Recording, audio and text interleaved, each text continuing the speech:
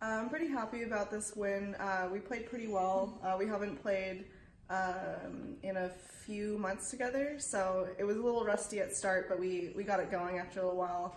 And managing for the next match, we're going to practice tomorrow, work on a few things, and go down to downtown Osaka and try some good food. I'm also very happy about this match. I haven't played doubles in a few months, so it was good for me to be on the court playing doubles again and to be playing with Megan. It was a lot of fun. So, and then yeah, same for the next match.